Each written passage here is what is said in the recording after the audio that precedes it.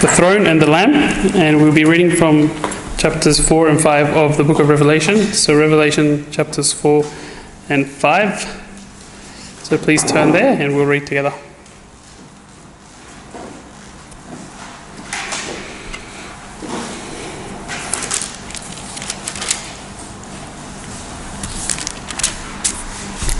Revelation chapter 4 verse 1. After these things I looked, and behold, a door standing open in heaven, and the first voice which I heard was like a trumpet, speaking with me, saying, "Come up here, and I will show you the things which must take place after this." Immediately I was in the Spirit, and behold, a throne set in heaven, and one sat on the throne. And he who sat was like a jasper and a sardius stone in appearance, and there was a rainbow around the throne in appearance like an emerald. Around the throne were 24 thrones, and on the thrones I saw 24 elders sitting, clothed in white robes, and they had crowns of gold on their heads. And from the throne proceeded lightnings and thunderings and voices. 7 lamps of fire were burning before the throne, which are the 7 spirits of God. Before the throne there was a sea of glass like crystal. In the midst of the throne and around the throne were 4 living creatures, full of eyes in the front and in the back. The first living creature was like a lion, the second living creature like a calf. The third living creature had a face like a man, and the fourth living creature was like a flying eagle. The 4 living creatures, each having 6 wings, were full of eyes around and within. And they do not rest day or night, saying, "Holy, holy, holy, Lord God Almighty, who was and is to come." Whenever the living creatures give glory and honor and thanks to him who sits on the throne, who lives forever and ever, the 24 elders fall down before him who sits on the throne and worship him who lives forever and ever, and cast their crowns before the throne, saying, "You are worthy, O Lord, to receive glory and honor and power, for you created all things, and by your will they exist and were created." And I saw in the right hand of him who sat on the throne a scroll written inside, and on the back sealed with 7 seals. Then I saw a strong angel proclaiming with a loud voice, "Who is worthy to open the scroll and to loose its seals?" And no one in heaven or on earth or under the earth was able to open the scroll or to look at it. So I wept much, because no one was found worthy to open and read the scroll or to look at it. But one of the elders said to me, "Do not weep. Behold, the Lion of the tribe of Judah, the Root of David, has prevailed to open the scroll and to loose its 7 seals." And I looked, and behold, in the midst of the throne and of the 4 living creatures and in the midst of the elders stood a lamb as though it had been slain, having 7 horns and 7 eyes, which are the 7 spirits of God sent out into all the earth. Then he came and took the scroll out of the right hand of him who sat on the throne. Now when he had taken the scroll, the 4 living creatures and the 24 elders fell down before the Lamb, each having a harp and golden bowls full of incense, which are the prayers of the saints. And they sang a new song, saying, "You are worthy to take the scroll and to open its seals, for you were slain and you have redeemed us to God by your blood, out of every tribe and tongue and people and nation, and have made us kings and priests to our God, and we shall reign on the earth." And then I looked, and I heard the voice of many angels around the throne, the living creatures, the elders, and the number of them was 10,000 times 10,000 and thousands of thousands, saying with a loud voice, "Worthy is the Lamb who was slain, to receive power and riches and wisdom and strength and honor and blessing, strength and honor and glory and blessing. And every creature which is in heaven and on earth and under the earth, and such as are in the sea and all that are in them, I heard saying, Blessing and honor and glory and power be to him who sits on the throne and to the Lamb forever and ever." Then the 4 living creatures said, "Amen." And the 24 elders fell down and worshipped him who lives forever and ever.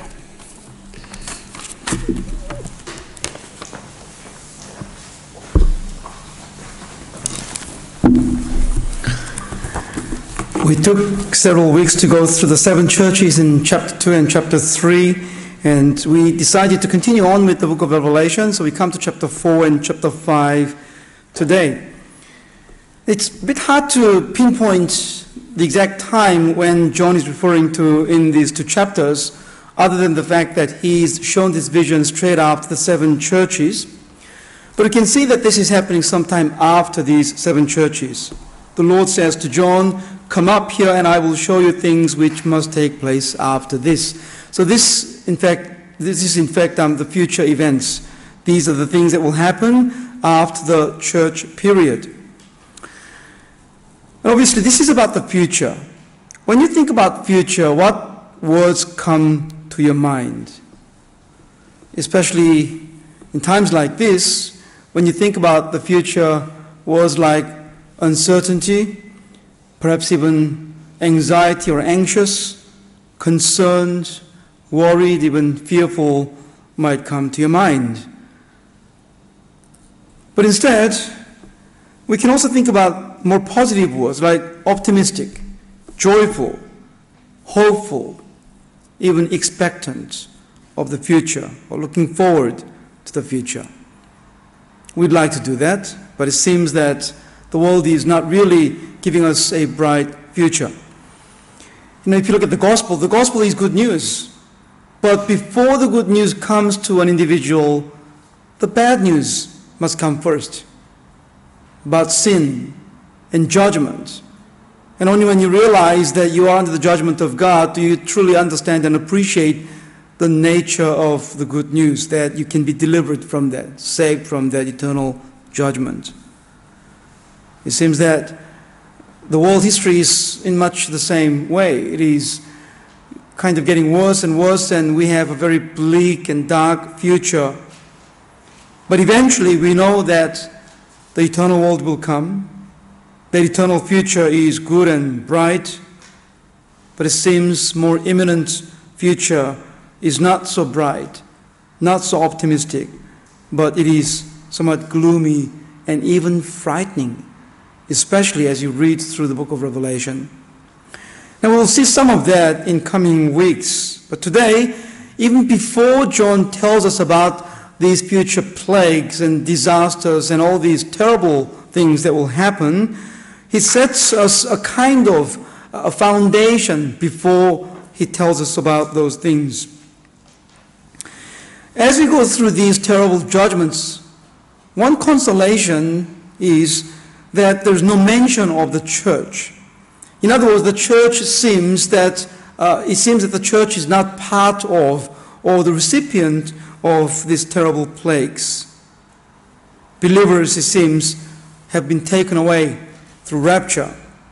Yes, there are some believers during the tribulation, those Jewish people and some multitudes who may get saved, but the churches that exist now before the tribulation are no longer in this tribulation. So, you can be sure that if you are part of the church now, then before all these plagues take place, that we will be with the Lord Jesus Christ and will have been raptured up. So at least the church will not go through the tribulation. But even then, what does the future tell us? What does the Bible, Revelation, tell us about the future? And how does that impact us now? That's something that we can look to, because that's more relevant, and it is relevant to us now, even as we kind of look at those events as future events that haven't taken place yet.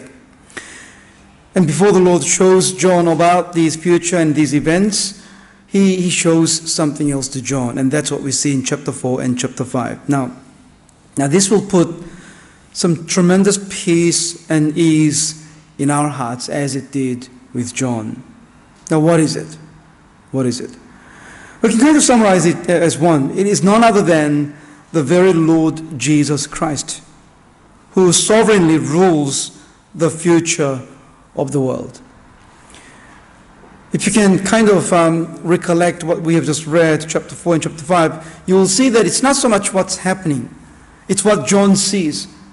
John is taken up to heaven, and he sees from the heaven's vantage point about the throne and someone who's sitting on the throne, God, and also the Lamb, Jesus Christ, who comes and takes the scroll. So it's all happening before the throne of God.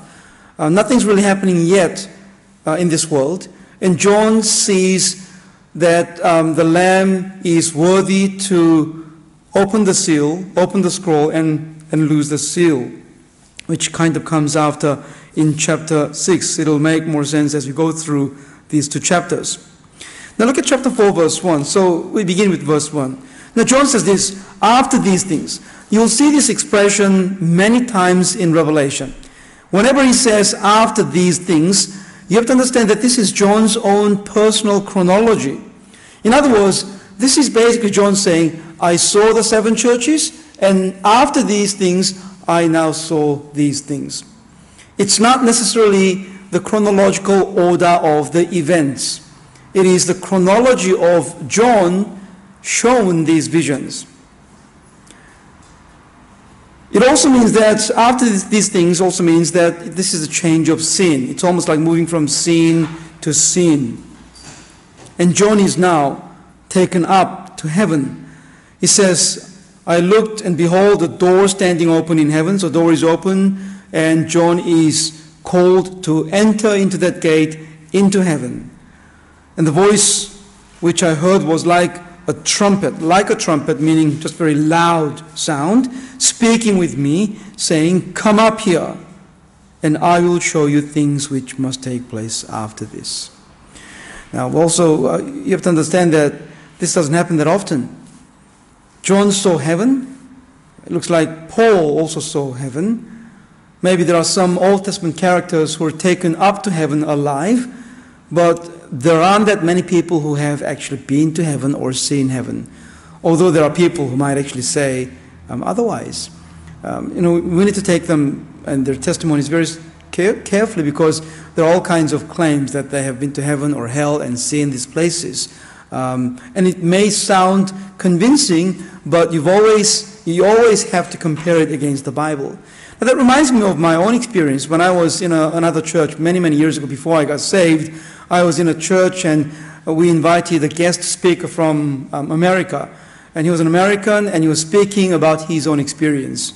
And his testimony or his seminar was very popular. The whole church was full. There were hundreds of people from the church that I was attending and people from also other churches. And he was basically telling us about what it was like in heaven.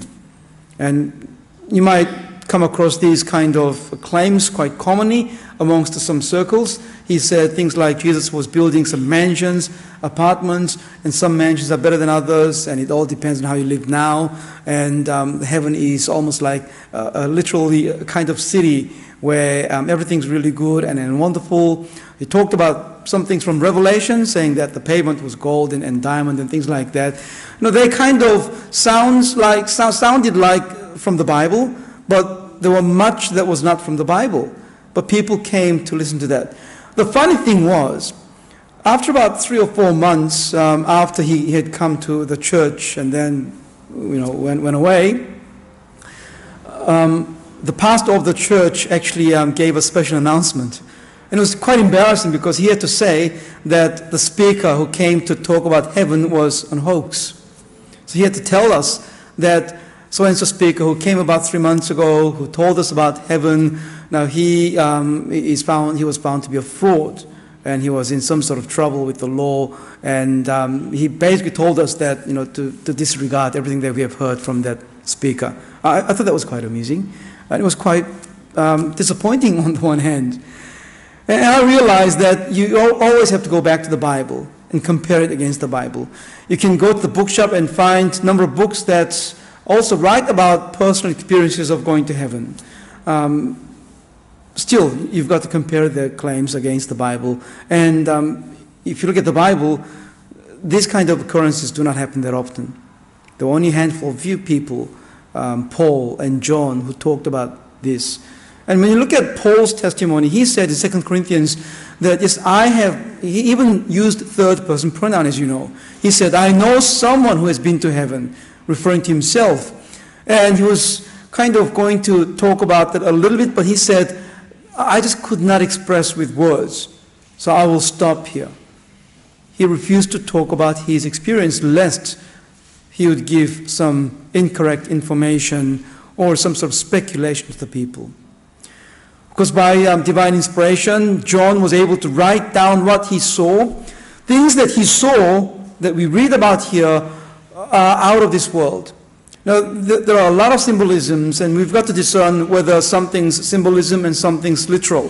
And that becomes rather quite simple and easy. It's not that complicated. It's true there are things that we still cannot understand fully and clearly, but most things are discernible and understandable if you just apply normal rules of hermeneutics, understanding, interpreting the scripture. So he says, after these things, I went up to heaven, and the Lord said, I will show you things which must take place after this. Let's just read through. Verse 2. Immediately I was in the Spirit, and behold, a throne set in heaven, and one sat on the throne. The word throne appears many times in this chapter, and first of all, he sees the throne. And there is one who's sitting on the throne. And of course, this one who sits on the throne is God, and this throne is the throne of God. This is what he sees first. Now, what does that mean? Throne and God's throne, God sitting on it. He simply describes what God was like in verse 3, and he who sat there was like a jasper, like a diamond clear gemstone, and sardius, kind of ruby red kind of stone, and in appearance, and there was like a rainbow around the throne, in appearance like an emerald. It's kind of cool, greenish kind of gemstone here again. Now you notice that he doesn't really describe the actual physical appearance of God, because you cannot see God. No one can see God with physical eyes, and he's not describable in physical appearance. You can only describe, I suppose, an after effect of seeing God, or how he manifests himself to us. And here, John is only able to describe him as some gemstones with clear color, red and emerald and rainbow around the throne. It seems that he's seeing the light that is shining from God around the throne, and he's describing that using all these jewels. But the fact that he is now sitting on the throne means something. And when you think about throne, what comes to your mind? Throne is basically a chair. It's not just a normal chair. If you have seen a kind of throne, the throne is a chair that's made and designed for the royalty, like kings and queens and princes and princesses. And these thrones are usually placed on high podium or platform or stage, and they usually sit there because they go to work. Now, sitting on the throne is not resting. When a king is sitting on a throne, the king is there to judge, or to hear the matter, or to make decisions, or to discuss matters of the kingdom with his ministers. Throne means that the king is ruling. It's almost like the judge sitting in the judge's seat, and you say the court is in session. The court goes to work. The king sits on the throne, and the king goes to work. And that means that the king is actively involved in ruling. In this case, this throne is the throne of God. And God is sitting on a throne, which means that he's not passive. It's not just resting. It's not something to be associated with comfort, but the king is sitting on the throne because he's actively ruling this world. And what does that mean? Now, we will find out that as we read through chapter 6 and 7 and 8 all the way to chapter 19, you'll basically read all these stories of terrible chaos, or it seems like chaos. Things are happening. Some plagues, diseases, maybe wars, and things are falling from the sky, and people are dying, and the river is turning into blood, and all these creatures are dying, and it seems like the world is falling apart. At best, that is a terrible chaos and utter massive destruction.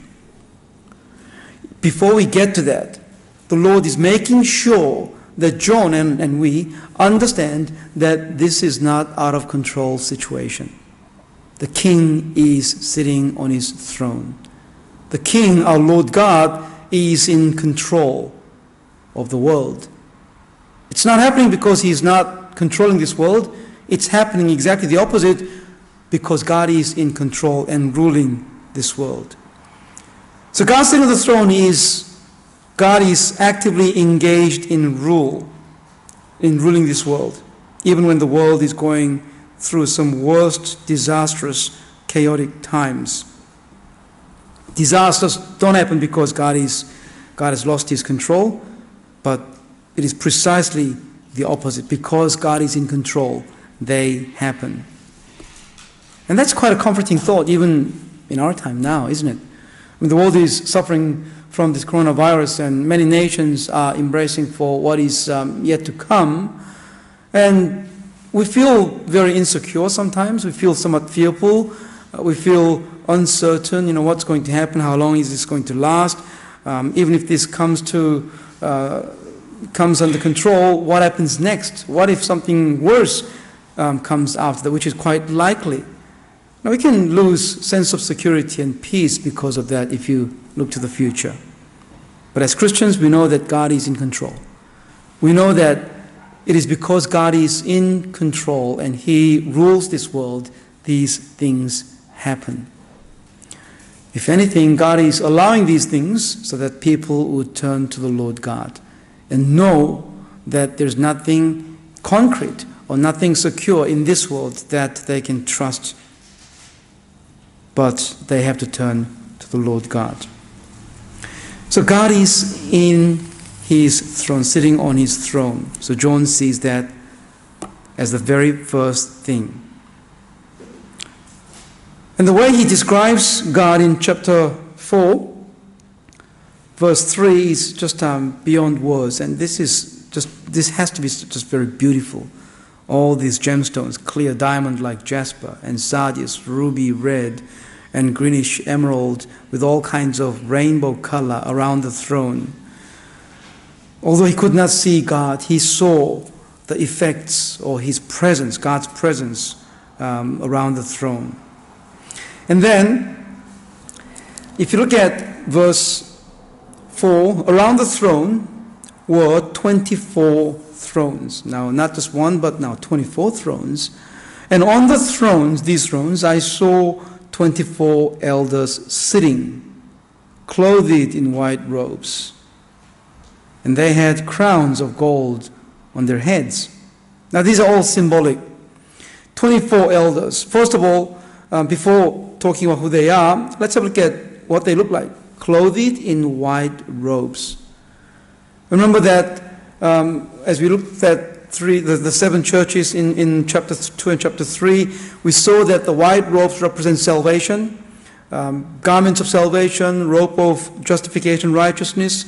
So these are people who are saved, now sitting together with God on the thrones. In fact, they have crowns, meaning that they are like kings. And they're also on the thrones, which means that they are also ruling, involved with God in ruling the world. And that sounds like they are kings. There is the king, and they are the kings. Remember the expression, King of Kings, Lord of Lords? God is King and Lord, and Christians, His people, are royal priesthood. We are the kings. Jump to chapter 5, look at verse 10. Look at verse 10. It says, God has you have made us kings and priests to our God, and we shall reign on the earth. So these 24 elders are saved people who are ruling with God on the thrones together with God. So why the 24, and who exactly are they then? Well, it doesn't say explicitly here. Now, there are many speculations and many propositions or proposals as to who they are, but it's safe to say that these represent Christians, and the number 24 possibly could refer to 12 of the New Testament, 12 apostles, and maybe even 12 tribes, not specifically, not directly the Jewish people, because Israel as a nation has not been saved until this point in time, but the 12 from the Old Testament tribes and 12 from the New Testament apostles, that seemed to make sense. 24 elders, those who lead and represent the churches, both from the Old Testament and from the New Testament, the church that has been raptured up and the church that is together with the Lord Jesus Christ, that they are ruling the world. In fact, the Bible tells us, as we will go through in coming weeks, that Christians will come together into this world during the Millennium Kingdom, and we will rule on earth together with Christ as kings. So these 24 elders most likely represent church or Christians who are ruling together with God. Look at verse 5. And from the throne, now this is the throne, not the thrones, but the throne on which God sits, proceeded lightnings, thunderings, and voices. What does that remind you of? That reminds you of the Mount Zion, when God came down to the mountain before the people of Israel. When God was present and speaking to the people, it sounded like thunders, and there was lightning, and there was cloud and darkness. So this certainly is the presence of God, and it says also voices, which means that God is now speaking. God is speaking to them, and God comes to us through His words. So this is also with God's presence, His rule, and the church are involved in ruling the world. And it says also 7 lamps of fire were burning before the throne. So there are 7 lamps burning before the throne of God, which are, now here is the interpretation of that, which are the 7 spirits of God. Now 7 spirits doesn't mean that there are 7 individual spirits of God. There's only one Spirit of God. But as we saw before, 7-fold spirits. Turn to chapter 1. We talked about that before, so let's just have a look at it and just skim through quickly. In verse 4, John, to the 7 churches which are in Asia, grace to you and peace from him who is and was and who is to come, and from the 7 spirits who are before his throne. 7 spirits before his throne. Same thing. So the Lord is depicted as the 7-fold spirits. 7, the number meaning perfection. So God is spirit, and 7 spirits of God is simply the Spirit of God. Not 7 individuals, but one Spirit who comes as a kind of 7, with 7 perspectives, or 7-fold Spirit. So you have the throne, God sits there, He is ruling, the church is there, and the Spirit of God is there as well. And verse 6, let's have a look at verse 6. It says, before the throne there was a sea of glass, like crystal. Now this is not literal water sea of water, because there's no more sea, as we read from John, of Revelation, from John, written by John in chapter, I believe, 21 or 20. But this is like basically a very crystal place. You can imagine a large crystal-covered square or large space like sea, and that's what John sees here. And in the midst of the throne and around the throne were 4 living creatures full of eyes in front and in the back. Now there are 4 creatures around this throne of God. The 4 creatures, who are they? They have full of eyes, front and back. Although they may not be omniscient like God is, they are able to see things with many eyes that they have, front and back, looking in all directions. But see, look at verse 7, and let's have a look at what they are in verse 7 and 8. The first living creature was like a lion, second, like a calf, and third, face like a man, and fourth living creature was like a flying eagle. But they all have different appearances. First, it's like lion, calf, man, and eagle. And they kind of remind us of all these Old Testament graphical dreams that Daniel had, all kinds of animals.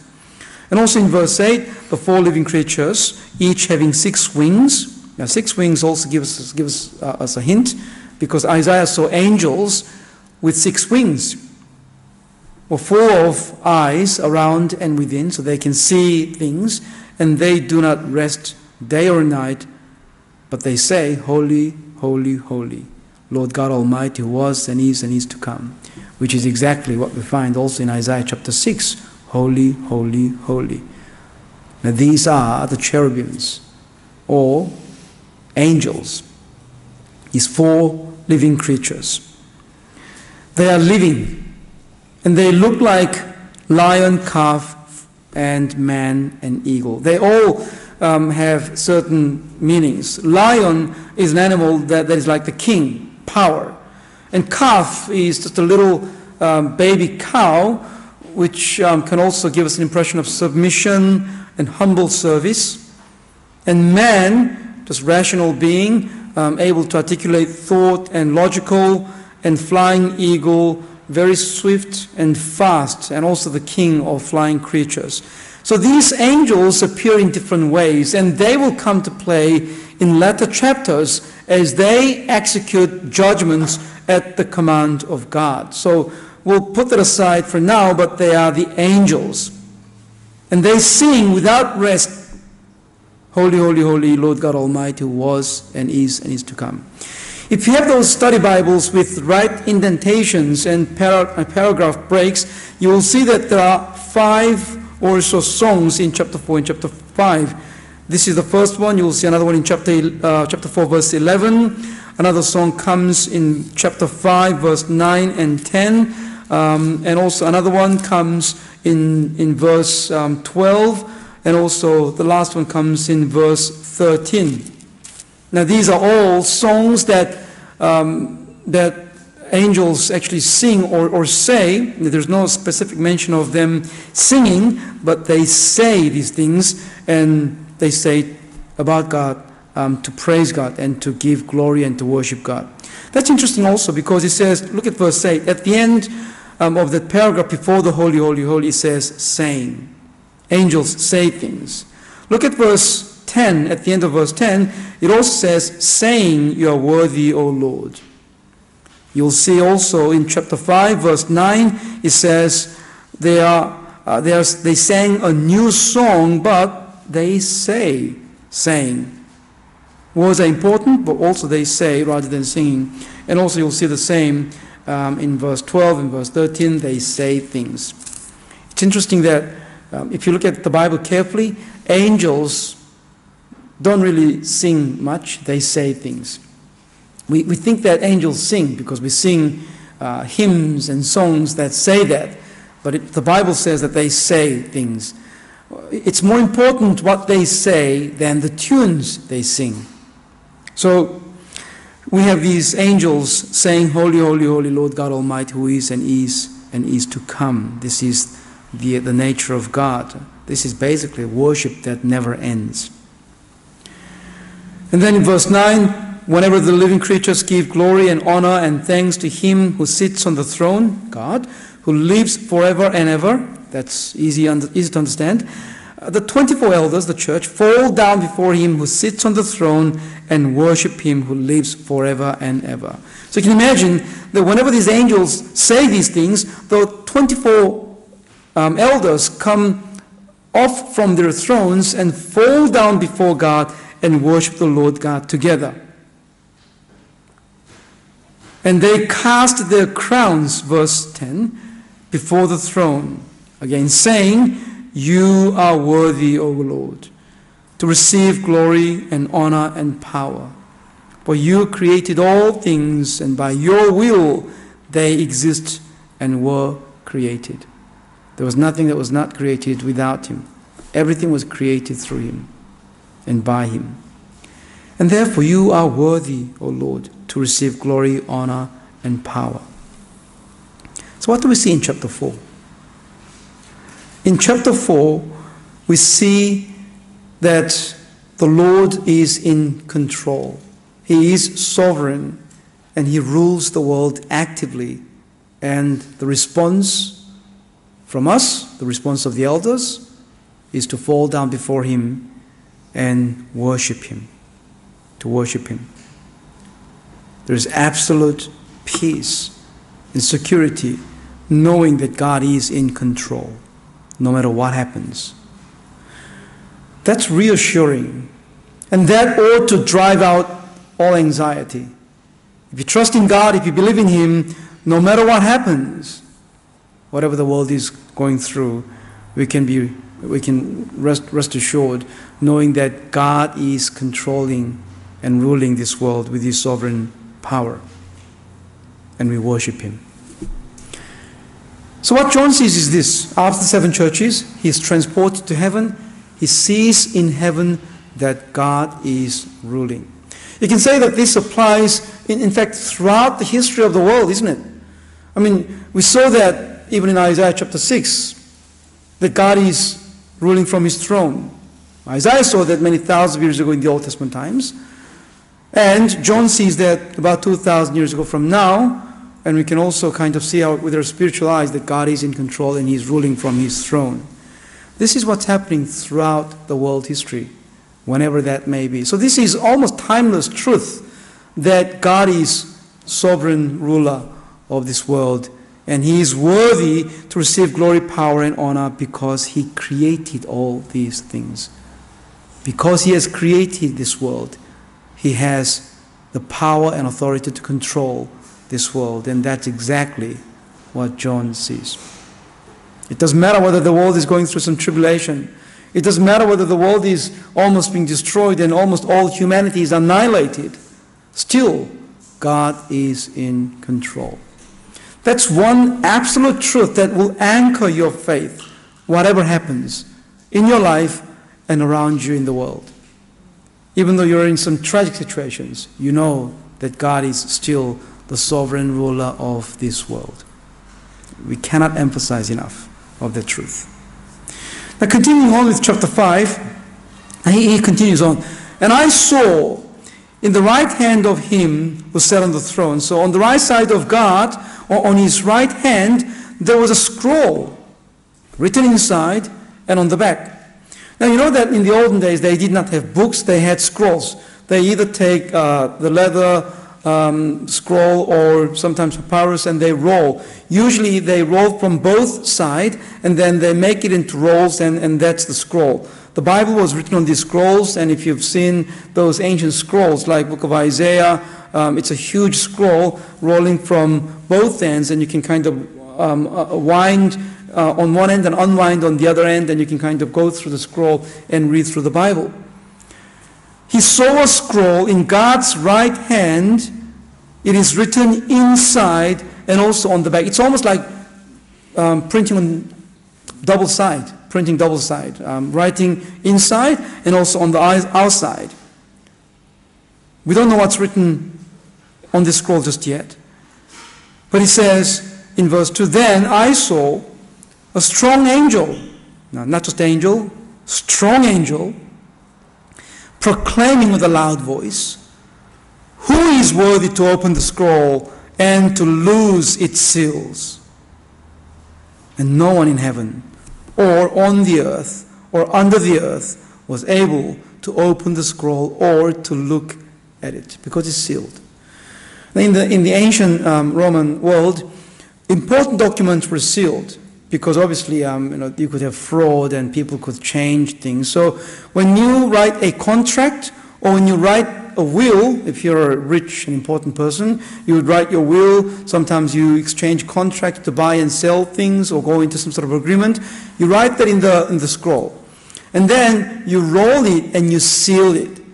And if you know anything about the ancient sealing method, you melt wax and you place, you pour those wax, you drop those wax, liquid molten wax on the documents where the seams come together, and you basically put your seal that has inscription of your initial, your name, or some symbols, and then you press it down so that it actually sticks those documents. And it also has the picture of your logo. It's almost like having your own logo and your seal, like a crest. And no one can open that. Only authorized people could open those seals. And once the seal is broken, you know that the document has been tampered with. So they used to seal the document to make it secure.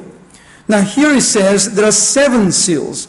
You might see sometimes a picture with scrolls on either end and then 7 seals all straight in one line. That may not be the accurate representation of this one here, because it says that these seals, if you keep reading, chapter 6 and onwards, these seals are opened one by one. And as each seal is opened, there is a certain message there.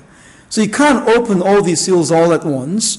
And if you have all the seals in one line, then you have to open all the seals in order to open the whole scroll. But here it says, in fact, if you look at verse 2, it says, who is worthy to, first of all, open the scroll and to loose its seal. So you open a little bit and then you lose the seal, and you open a little bit and you lose the seal, and so on. So this scroll has been sealed by 7 seals in sort of in consecutive order. So you kind of roll a little bit and then seal. You roll a little bit and then seal. You roll a little bit and seal. You roll a little bit, seal. And in that way, you have 7 seals that has sealed this document. This roll, this scroll is in the right hand of God. But the problem is, this strong angel, even the strong angel can't open it. Who is worthy to open the scroll and loose its seals? In order to open this scroll and open the seal, lose the seal, this person has to be worthy. This person has to be qualified.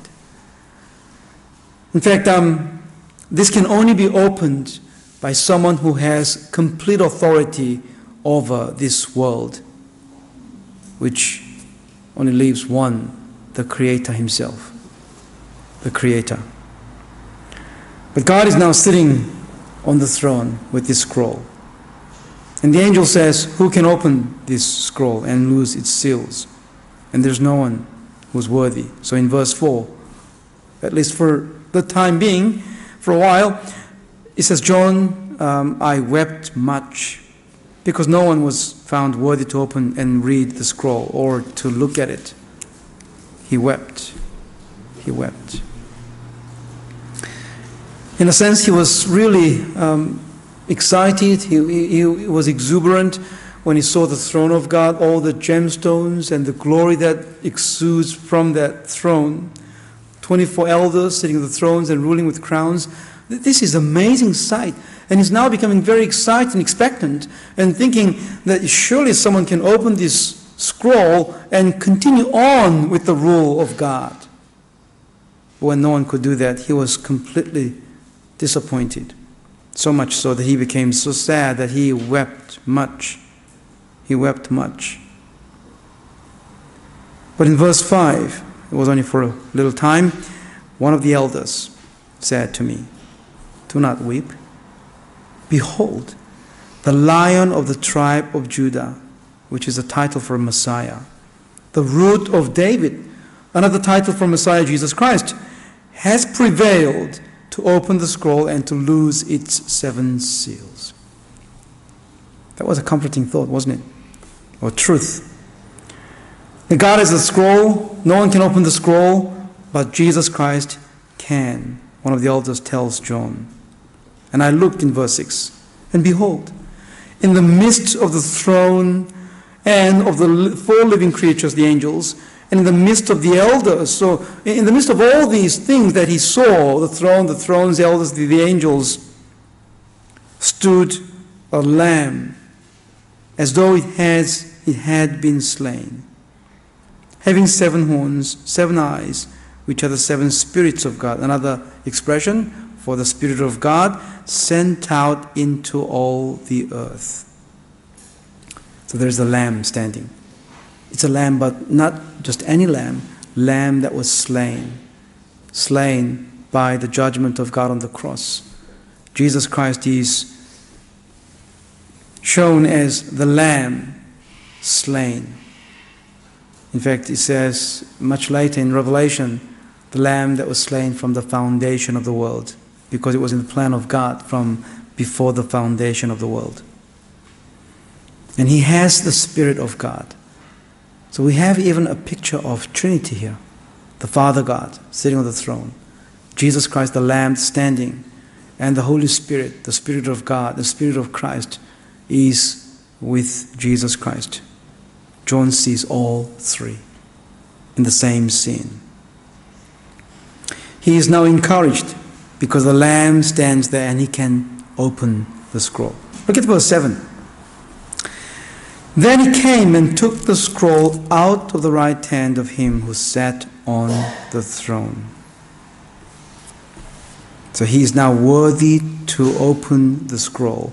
He takes the scroll out of the right hand of God on the throne, sitting on the throne. And as soon as that happens, as the scroll is now in the hands of Jesus Christ, this happens. Look at verse 8. Now when he had taken the scroll, the 4 living creatures and the 24 elders fell down before the Lamb. So they come off from their thrones, they fell down before God, prostrate before God, the Lamb, Jesus Christ, each having a harp and a golden bowls full of incense, which are the prayers of the saints. So what we don't know for sure, here is an interpretation. The bowls, the golden bowls full of incense, you can imagine golden bowls. You might recall perhaps seeing some Catholic Mass, and sometimes priests have these golden bowls, and at the end of the chain, they swing these bowls, and inside are incense with smoke coming out. So it's a golden bowl. Each elders have these golden bowls with incense inside. What is this? It says it is the prayers of the saints. Throughout the church history, the prayers of Christians are now compared or described as the golden bowls with incense inside. But before that, each elders having a harp each. Now, harp is also a very familiar instrument in the Bible. Harp and trumpet, and all these instruments appear in the Old Testament and the New Testament. And harp is also associated not only with praising God and singing and playing music before God, but also harp is associated with prophecy. If trumpet is associated with some sort of announcement, then harp is associated with giving prophecy. When harp is played, prophets would prophesy and the Spirit of God would be moving. So elders have harp and golden bowls full of incense, and this is what they do.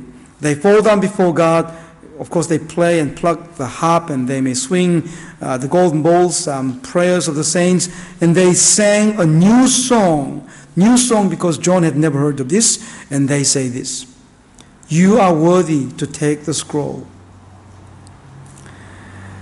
and to open its seals, for you were slain and have redeemed us to God by your blood, out of every tribe and tongue and people and nation, and have made us kings and priests to our God, and we shall reign on the earth." It's a little like verse 11, but it builds on a little bit. You are worthy, O God, in verse 11, to receive glory, power, and honor, because He created all these things. But here He says, you are worthy now to take the scroll and to open its seals, for you were slain. In other words, the Lamb has the authority to open the scroll, break the seal, and read, and look and read what is written in the scroll. And whatever is written in the scroll will happen.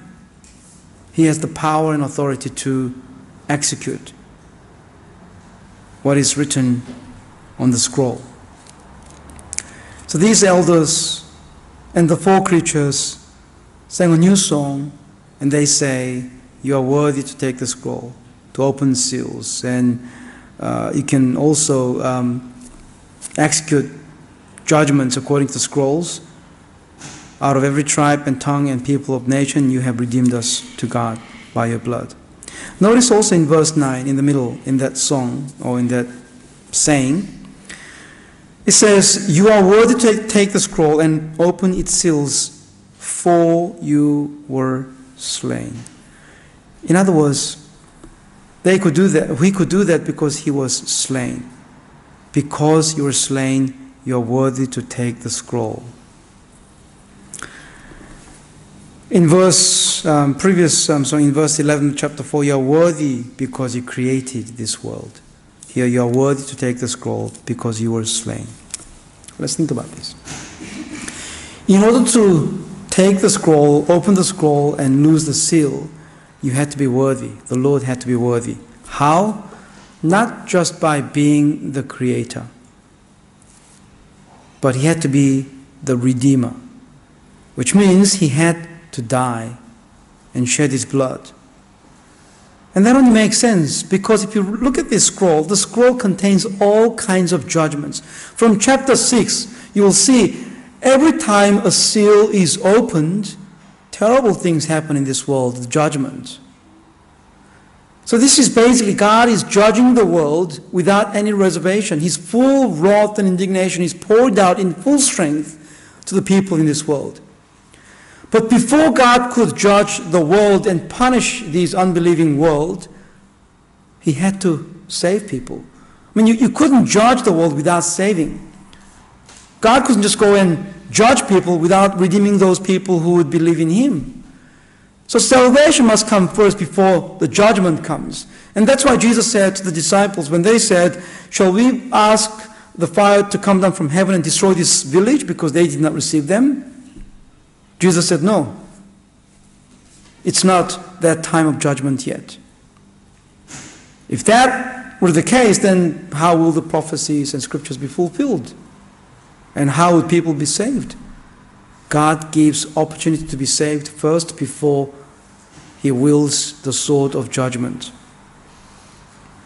So here, in order to execute the judgments in the scroll, Jesus had to do the work of redeeming first. Save his people from all nations, all tribes, all tongues, from all peoples, from everywhere in the world. He had to redeem and secure his people through salvation. And only then would he be worthy and qualified to open the scroll. But here he is worthy to take the scroll because he has done that. So in order to open the scroll, he had to be the creator with all the authority to control the world. He also had to die and redeem his people through his blood, so that the redemption takes place first before the judgment can come after. And that's why here he says, you are worthy to take the scroll and to open its seals because you were slain, because you have redeemed us to God by your blood out of every tribe, tongue, people, nation, and you made us kings and priests to our God, and we shall reign with you on the earth. Also, a kind of hint for the millennium kingdom and the rule of Jesus Christ and Christians on the earth.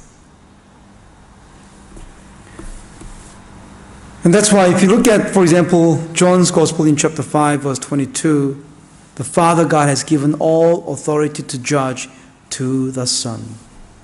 The Father himself does not judge, but he has given the authority to judge to the Son. Why? Because the Son is the Redeemer. Because the Son was sent as peace offering, sacrifice, to save us. That's why specifically the Son has the power to judge, because he has done the work of saving people, and only then can he judge the unbelieving world. He is the only one with the authority. Whatever happens in this world, he has the authority. He has the redeeming power. And if you are in him, in his hands, then you're safe. So look at verse 11. And then I looked, and I heard the voice of many angels around the throne. Now, not just 4, but many more angels. The living creatures. Now, these angels are also living creatures, like the 4 creatures. And also, it refers to the 4 living creatures here, actually. Many angels, the living creatures, and the elders. And it says the number of them was 10,000 times 10,000, of course referring to these myriads of angels, and thousands of thousands saying with a loud voice. Possibly this refers to also Christians, because the 24 elders represent all these Christians in the church. So the number of all these angels and humanity, redeemed humanity, that are saying this, praising God is numerous. Tens of thousands and thousands of thousands, just numerous. They say this with a loud voice. Imagine that. Imagine that. Not just humans, but angels also saying this together. Have you heard a large crowd shouting? Now, we live in a place where we are pretty close to the Olympic Stadium. Whenever there is large gathering like football match or some sort of concert, we hear the crowd cheering and shouting from a distance. And it can be quite noisy. Imagine you're in the middle of those crowd, and you're hearing and even shouting together with these tens of thousands of people, the noise can be deafening. It could be even shaking, earth shaking. You don't just hear the sound, you feel the noise. Imagine that and multiply that by thousands and tens of thousands. Not only that, angels, even the strong angels that can speak perhaps like thundering. And all these elders, redeemed humanity, saying with a loud voice. That will be something to hear. That will be something you can never forget. And this is what they say. Worthy, look at verse 12, the rest of the verse 12, it says, worthy is the Lamb who was slain. He's worthy because he was slain, to receive power, riches, and wisdom, and strength, and honor, and glory, and blessing. And every creature which is in heaven, and on the earth, and under the earth, and such as are in the sea, and all that are in them, I heard saying, blessing and honor and glory and power be to him who sits on the throne, the Father God, and to the Lamb, the Son of God, forever and ever. It says living creatures, angels in verse 11. Well, here in verse 13, it seems to be saying all kinds of creatures, animals, birds and fish, every creature which is in the heavens, which is in heaven, and on the earth, and under the earth, such as are in the sea, and all that are in them. Basically, all living creatures that have breath. They say this together. What an amazing chorus that must be. It's not just massive choir. It's not like 600 people choir. If you have heard of a large choir like that, you know how it is. It's the massive humanity, redeemed humanity, angels, even all these creatures of God coming together and saying this together. Just turn with me, I put a bookmark here, and turn with me to Romans for a minute here. I'll show you something very interesting. Romans chapter 8. Romans chapter 8.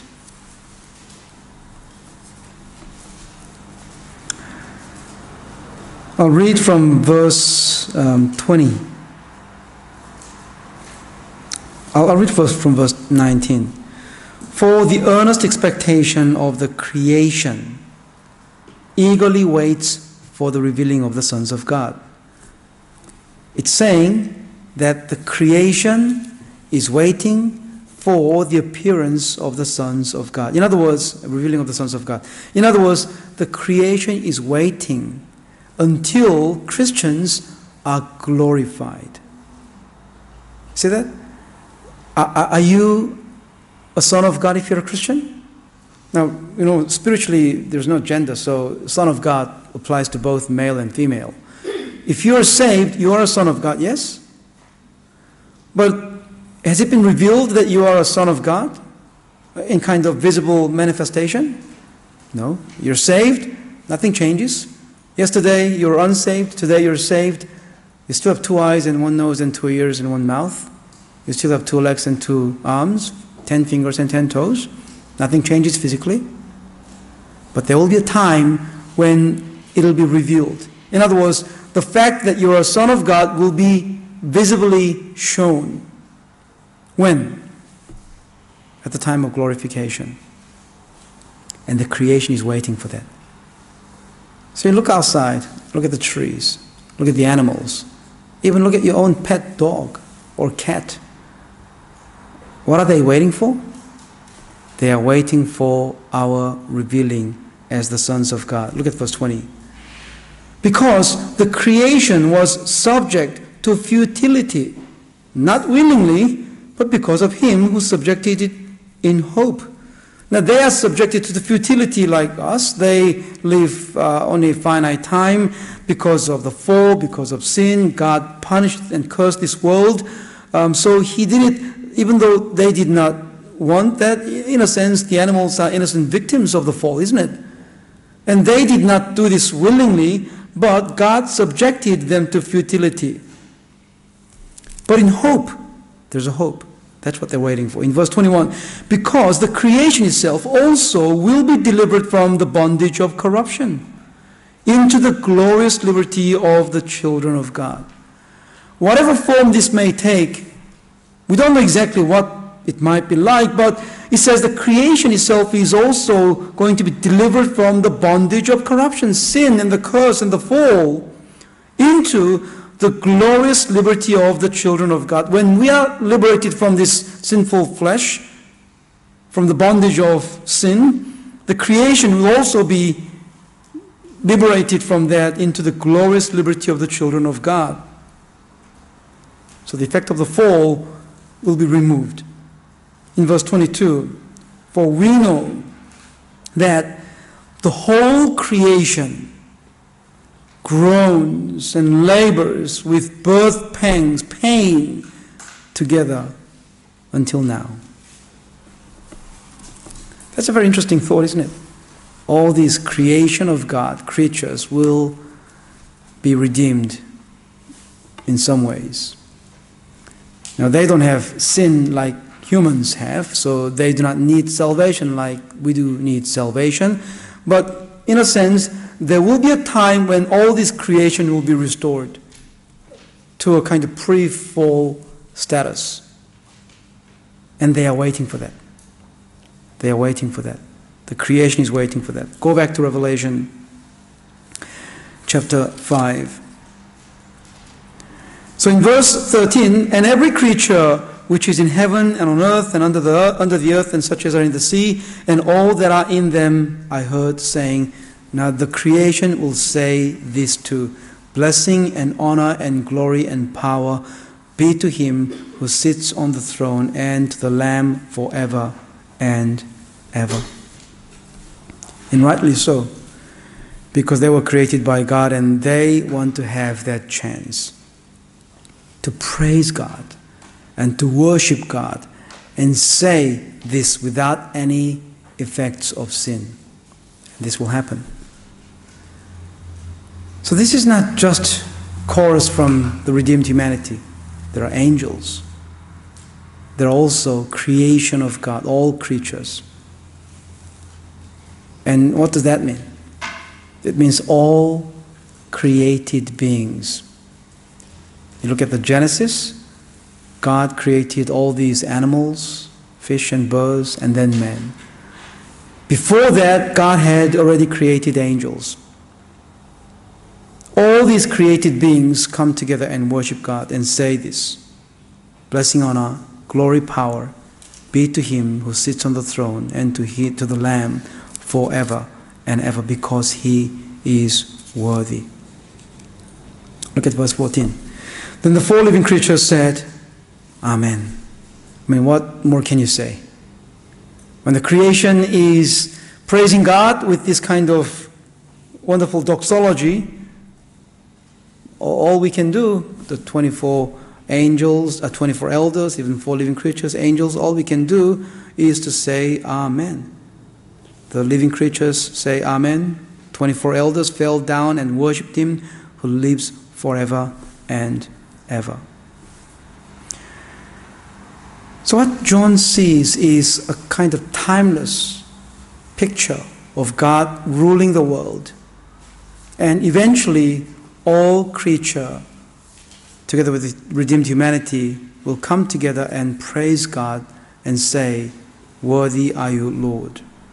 Blessing and honor and glory and power be to you, Lord. They say this with a loud, loud voice to the slain Lamb, the Son of God, to the God who is sitting on the throne. Can you burst into this kind of rapturous praise as the Lamb gets ready to carry out the judgments in the scroll? Because that's what's just about to happen. They are seeing this praise not merely because the Lord is worthy of this praise. Yes, of course, that is true. But they are singing this praise and they are saying these things because he is about to open the seals. And that means he's about to pour out judgments on this world. He's about to punish unbelieving world with all kinds of plagues as written in the scroll. And yet, the creation, the redeemed humanity, and the angels do not seem to have any pity or sympathy for this unbelieving world, but they say, Amen. And they burst into this rapturous praise. That's the response that is fitting even from us. So what do we see here in chapter 4 and chapter 5? Now, before we get into the actual action from chapter 6, John sees the throne of God. God is in rule. God is ruling the world from that throne, sitting on the throne. He is actively ruling, and the Lamb comes to him and takes the scroll with 7 seals. Inside the scroll are all the judgments that will unfold from chapter 6 and onwards. No one's worthy to open that scroll but the Lord Jesus Christ, the Lamb slain, is worthy, and he's about to open the scroll after having taken it from the right hand of God. And he controls everything in this world. He has all the authority to judge, and power, and honor, and glory. And John sees that. Now, how do you think this might have made John feel? I mean, he is overwhelmed. I mean, he's seeing this heavenly vision, which is out of this world.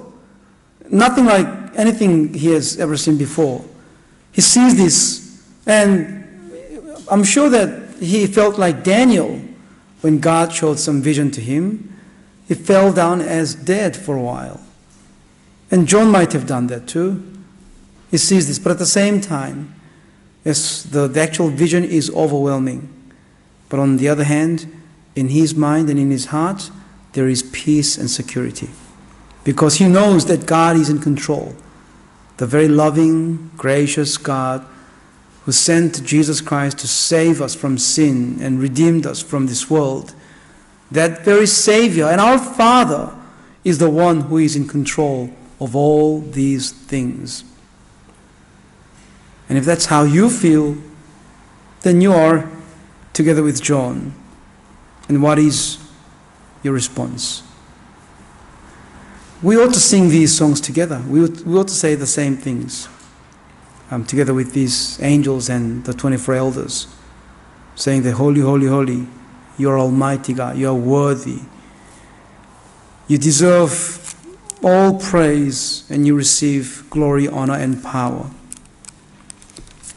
And all honor and glory be to you. This is how we ought to respond. And as we do that, we have hope, peace, and security. We are reassured in our mind and heart. Until such time when we live together with Jesus in eternity. Just one last thing to think about. If that's how you feel, and if that's how you respond to this truth, you have hope and peace in you, and you know that eventually we will enjoy that peace and hope when it's realized in full in eternity, then how does that shape my life now? Turn to 1 Peter chapter 3, and let's end with this verse.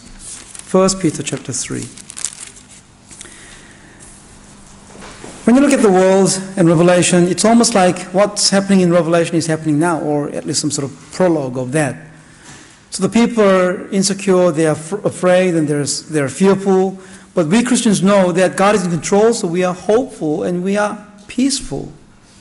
So if you feel the kind of hope, and if you understand the kind of hope, and if you enjoy the kind of hope and peace, look at chapter 3, verse 15. This is what we can do in 1 Peter.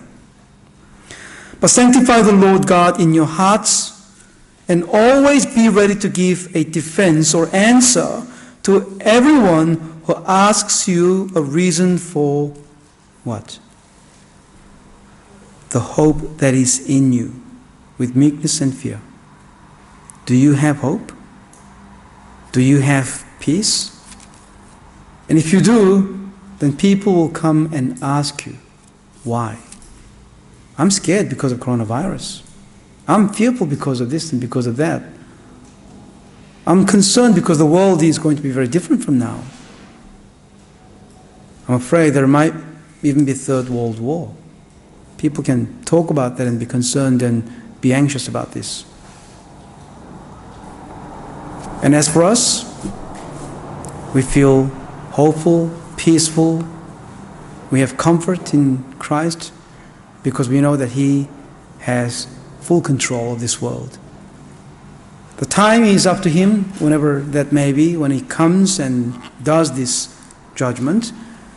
But we know that He is in control and He will do what is right. He never gets anything wrong, so we can have complete trust and faith in Him. So when you have that kind of hope, then people will find you strange. They'll think you're either nuts or you have some anchor in your life. So they might come and ask you, how come? Why? You don't seem to be concerned as much. You don't seem to be worried or fearful as much. That's your cue to share your faith with them. So be ready. Be ready in season and out of season to tell them the reason for the hope that is in you. That's how we can live our life now. Let's pray. Father, we thank you for this teaching from your word. What we have seen in chapter 4 and chapter 5 in Revelation is beyond our comprehension. And it was beyond the descriptions that John could come up with. It seems that he used every vocabulary and employed all kinds of expressions that he could use to convey what he had seen to us on paper. But still, it is nothing compared to the real sight. But whatever he has seen, he has communicated to us that you are in control and you are the sovereign ruler. And the Lamb, Jesus Christ, the slain Lamb, is the only worthy one to open the seals. And we know that even before you execute these judgments, we can see that we can be peaceful and find comfort in you because we know that you are in control. You will never lose control. And Lord, at the same time, knowing these things and having the hope means that we live our lives differently from the people of this world. And as we do that, we might get inquiries from these people, and we might have opportunities to testify the Lord Jesus Christ and witness the gospel of Jesus Christ. May we be ready for that, Lord, in our daily lives, to people around us, people whom we meet with. May we engage in these conversations.